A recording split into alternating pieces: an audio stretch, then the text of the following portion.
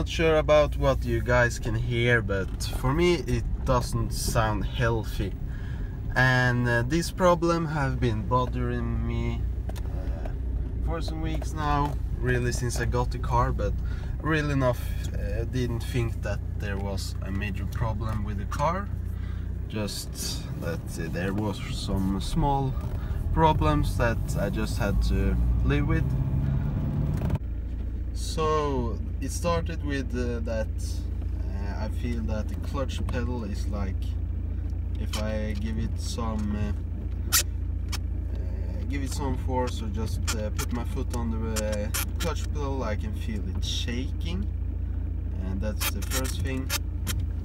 And also when I'm clutching, it makes this weird sound.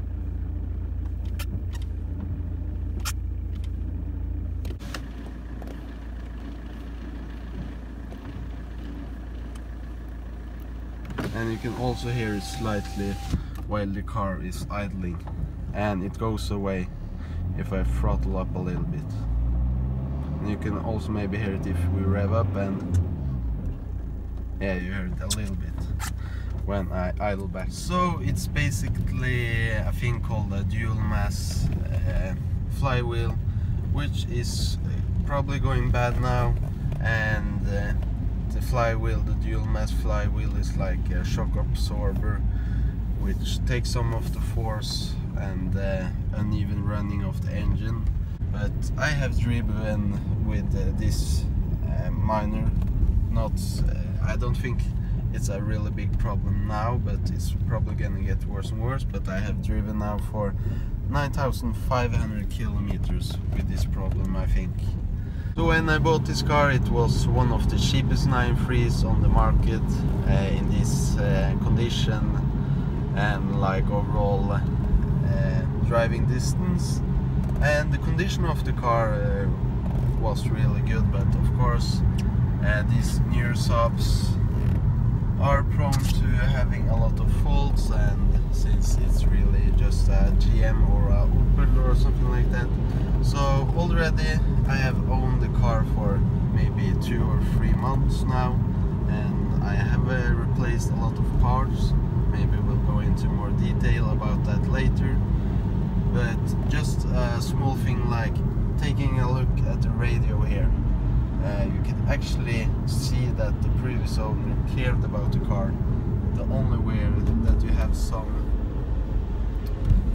minor chippage on the buttons you see is this one here.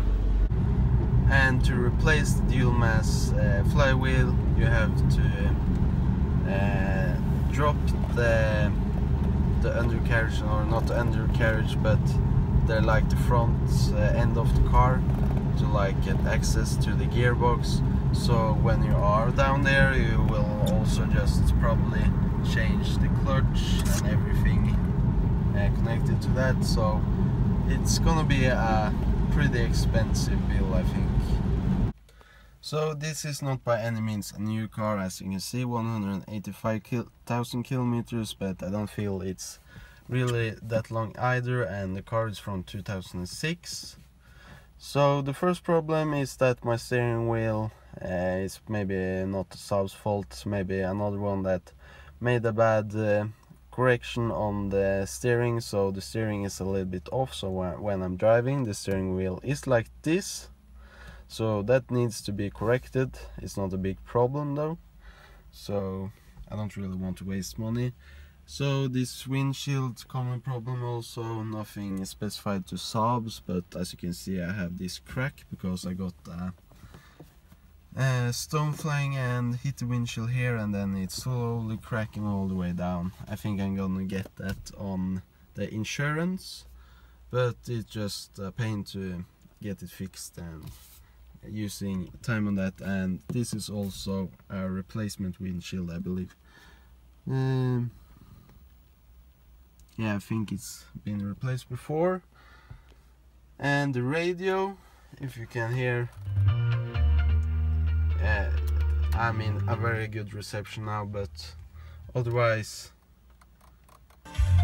it's always like cracking up. There's something wrong with like this. there's something wrong with the antenna, so I really never use the FM radio.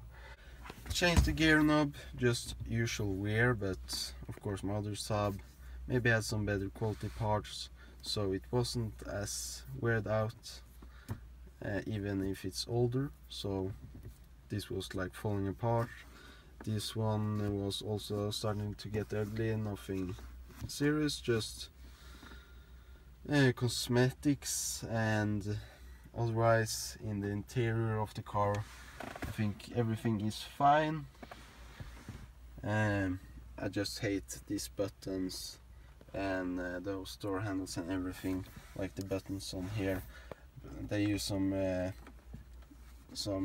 really bad rubber coating. I don't really know why you would do that, but it like falls off if you scratch your nail on it. So since I got the car also, I had to change this thermostat.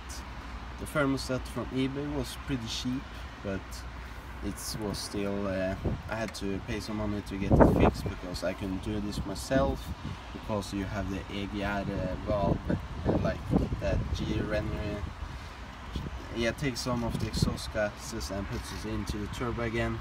Was like bolted on top of this, and rusty exhaust bolts are really hard to get off, and I'm not a mechanic by any means, and I had school, so I didn't really have time for it.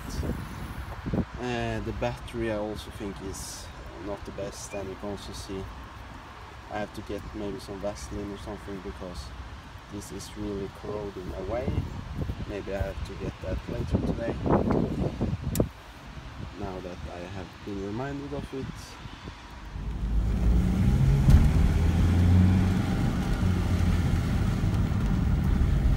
So the engine still runs very nicely, but it doesn't help for the dual mass flywheel that the car now also have a slight tune. So just taking a look at the last things that bothers me about this car. Driver seat, the vinyl on these seats are not probably of the best quality, and since the driver always gets in and out, this wears out pretty fast, and that's a common issue with these cars. Unusual for Saabs, this Saab here actually got some nice emblems. They are probably being replaced a lot of times, and I'm not sure if these are like the fixed ones or if this is also gonna go bad soon, but I have a lot of them, so that's no problem. No, just I know that a lot of you guys probably have the same problem. Taking a look at the rear light here, of course it's leaking, cracked, because probably either it got struck by something, or it's just bad ABS plastic, or a plastic I mean, that the UV light damages it over time, and you can also see a bug in there. And this one is also cracking and starting to leak. And the plastic on these covers are leaking also. Perfect.